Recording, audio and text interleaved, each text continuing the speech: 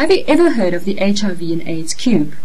If not, let me introduce you to a very effective tool that transfers an awareness message on HIV and AIDS through pictures.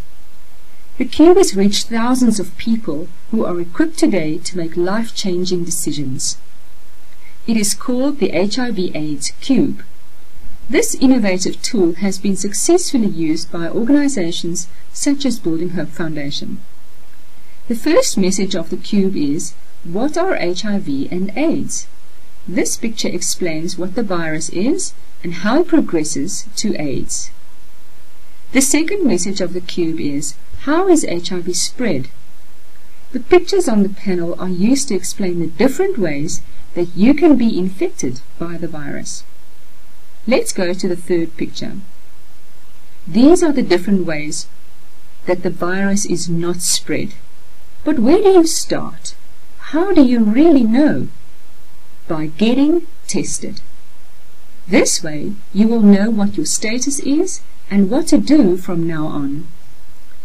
This panel shows you how you can protect yourself and others from being infected with HIV. But what should you do when you test HIV positive? This panel explains that there is hope if you follow a few simple, however very important steps to protect and enhance your immunity. The message of the last panel is called Encourage, Empower and Embrace those with HIV and AIDS.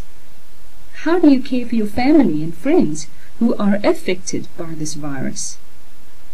If you want more information on the HIV/AIDS Cube, or if you want to see practical examples of its use, then visit hivaidschube.org.za or buildinghope.org.za. We invite you to look at the work of Building Hope Foundation at buildinghope.org.za.